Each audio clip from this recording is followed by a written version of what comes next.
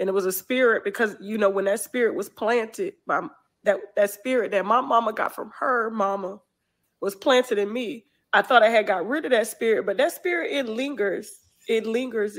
It's like, you know, you learn how to manage it, just like you learn how to manage anxiety. You learn how to manage depression. That's why I advocate for therapy and everything. And laughter is one of the biggest therapies that you can get. Yeah. And I've been watching behind the scenes with both my ego and with both my heart.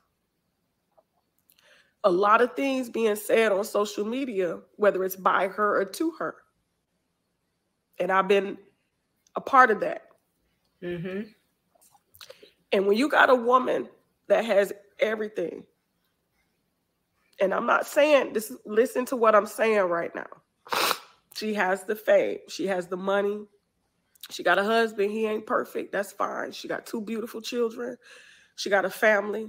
She got a lot of